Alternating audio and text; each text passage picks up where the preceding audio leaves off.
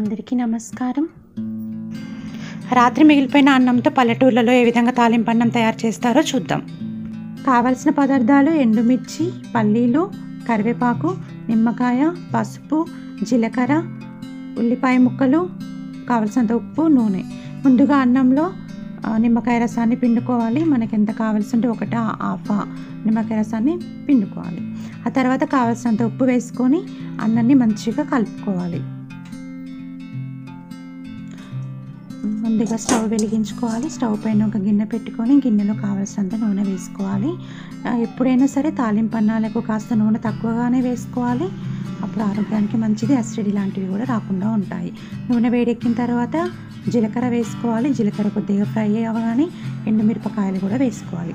ఎండుమిర్చి వేగేటప్పుడే దాంట్లో పల్లీలు వేసుకోవాలి. పల్లీలు ముందే వేసుకోవడం ద్వారా మనము లాస్ట్లో మంచిగా వేగిపోతాయి. మీకు ఒకవేళ ఉల్లిపాయ ఇష్టం ఉంటే ఉల్లిపాయ ముక్కలు కూడా పల్లీలతో పాటు వేసుకోవచ్చు. ఉల్లిపాయ ముక్కలు వేగిన తర్వాత కావాల్సిన కరివేపాకు ఫ్రై అవ్వగానే పసుపు వేసుకోవాలి.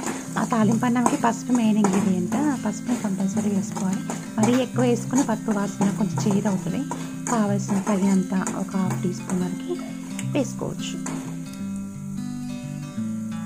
పసుపు ఒక 1 minute ఫ్రై అవ్వగానే మనం ముందు నిమ్మకాయ సాల్ట్ వేసుకున్నటువంటి అన్నంని తాలింపులో వేసి కలుపుకోవాలి. ఇది బ్యాచిలర్స్కి చాలా యూస్ఫుల్ అని నేను అనుకుంటున్నాను. ఎందుకంటే వాళ్ళ దగ్గర కొన్ని ఇంగ్రీడియంట్స్తో కూడా ఎంతో రుచికరమైన తాలింపు అన్నాన్ని ఈ విధంగా తయారు చేసుకోవచ్చు.